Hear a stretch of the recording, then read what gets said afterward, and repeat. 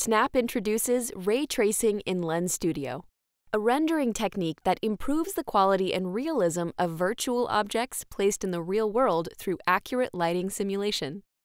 This technology improves the quality of any lens which features scenes and objects where lighting bounces and is reflected on their surface. For example, the inclusion of fabrics that are metallic or polished, and materials such as metals, stones, glass, or polished surfaces. Real-time ray tracing has become a premium feature for realistic experiences in games, but has only appeared on gaming consoles and PC graphics cards with custom ray tracing hardware. Now, Snap brings ray-traced reflections to smartphones, with tools to empower creators to create more realistic experiences while ensuring good performance for users. Let's get familiar with the tools, performance features, and use cases for real-time ray tracing in Lens Studio. To get started, you can use the Ray Tracing Reflections template seen in this tutorial, or you can follow with your own project. Please make sure you have Advanced Graphics features enabled in the Project Info window to access the ray tracing tools. Let's start by taking a look at the AstroCat example. In the Objects panel, select the World Object Controller. Open that and then select the Examples group. Under Examples are a number of child groups with different sections that we'll use to explain the ins and outs of ray tracing. Hide 0-1 emitter-receiver relationship and show 0-3 AstroCat. Ray tracing supports one reflection camera. If you select the 3D camera in the Objects window, you can see the ray tracing toggle at the bottom of the Inspector window. That toggle is the key to enable ray tracing, which you can see in the Preview window. If you are having trouble viewing reflections in your own projects, always make sure that your primary camera is the only camera with ray tracing enabled. Navigate in the Preview window so that you can view AstroCat as well as its reflection in the mirror object. It's important to note that reflections will only show in the Preview window and not in the Scene window. As you move around in the Preview window, observe how the stage also reflects AstroCat with a slightly soft reflection. If you select the Stage Light object in the Stage prefab and toggle it on and off, you can see the light reflection on AstroCat appear and disappear. Ray tracing is applied as the relationship between objects in the scene. Currently, objects with Mesh Renderer and Skinned Mesh Renderer components are the visual components that interact with ray tracing. Ray tracing has two settings to control how mesh renderers behave in your scene. If we want an object to be visible in a reflected surface, these should be set as reflection emitters. In this example, AstroCat and the stage are both emitting reflections. Reflection emitters will be reflected by reflection receivers.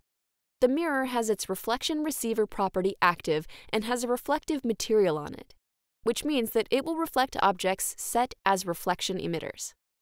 Objects can also have both properties active simultaneously, like the metallic surfaces of AstroCat, which are visible both in reflections on the stage and mirror and reflect other objects in the scene like the stage lights.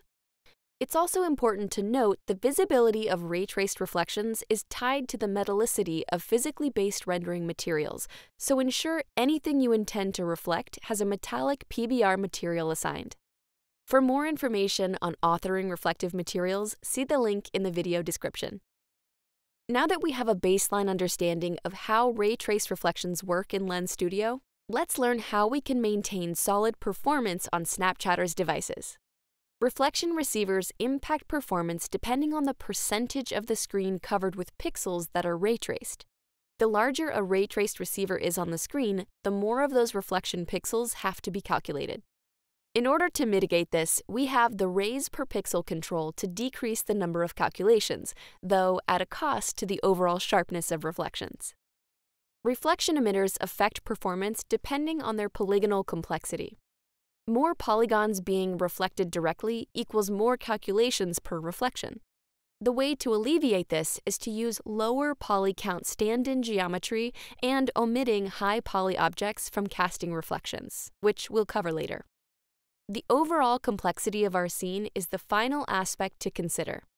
Lens Studio offers built-in tooling, emitter and receiver groups to help alleviate unnecessary receiver and emitter relationships. This can cut down on some of the more expensive, less obvious interreflections in your scene.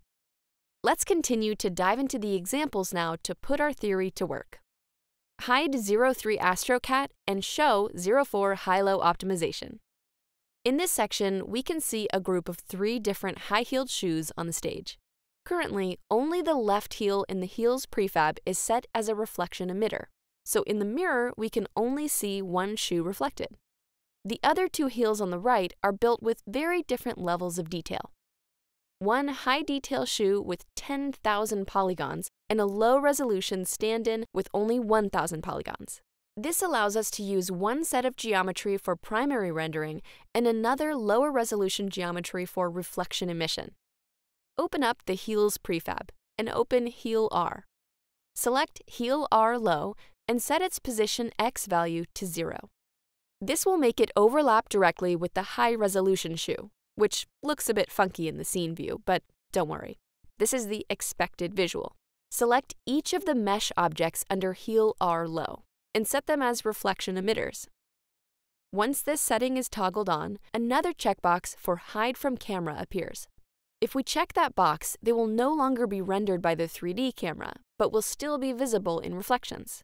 In this way, we can improve performance by using lower resolution reflection emitter proxies to speed up rendering without a noticeable difference to the overall visual presentation. To further refine what objects are displayed in reflections, ray tracing includes emitter groups and receiver groups as a way to make sure that the number of reflections per object is handled as optimally as possible. Let's enable Object 05 Advanced Reflection Groups Optimization and set up the scene using groups. To make things a bit easier to see, we'll raise the entire object up by a value of 120 along the y-axis of position. Select and open Heels Try Me. Then move the camera to where you can see the left shoes reflected on the stage. Let's set up the heel R object reflections by setting the emitter groups. We're going to specify for each receiver which emitters they will interact with. Let's take our inner heel for example. It should only interact with the low poly version of itself. Let's select heel R inner low, and in emitter groups, first select none and then enable just group 5. Now, only receivers that interact with group 5 will see this emitter. Let's do the same for heel R inner high to make sure it will only interact with group 5 emitters. If we repeat the process for the rest of the heel using different groups, we should get a much more optimized result. As we optimize the interreflections between objects, we'll see an uptick in overall performance. We've learned about a number of tools for displaying and controlling the relationships between objects to get the most out of ray tracing. Now it's time to step back and look at the camera's ray tracing settings that have the biggest impact on performance. Select the 3D camera ray tracing at the root of the Objects window in the inspector. We'll see a few controls under the ray tracing toggle. Ray per pixel defaults to a value of 1, and that means for each pixel in the scene, you'll get one corresponding reflection ray. You can increase the sharpness of reflections by increasing the value above 1 at a cost of additional raycasts. Conversely, lowering the value decreases the calculations that need to be made with a corresponding increase in frame rate. A value of 0.5 would mean that your scene is only doing half of the work per frame to render reflections, though at a cost to the visual fidelity of the reflections, which now have half the pixel count. The settings to use will depend on the nature of your scene, how clearly visible the reflections are, and what level of fidelity you think you can get away with while still achieving your desired effect. The ray tracing settings also include a rough filter toggle, which blurs reflections based on distance from object and the roughness value of the material. Rough range creates a maximum distance to apply the rough filter. Rough curve is a way to adjust the overall blurriness of the rough filter. Using lower values will intensify the amount of blur in your reflections. Rough hardening filters the appearance of reflections by making the reflections more or less blurry depending on the reflected pixel's distance from the object. Therefore, you can tune how blurry reflections become farther from the reflected object. We hope these examples have helped pique your curiosity in ray tracing, as well as provided solid information on what might be possible for your future ray tracing-enabled creations. We've only begun to scratch the surface of what might be possible with these powerful new features. It's up to you to take ray tracing to its full potential with your next lenses.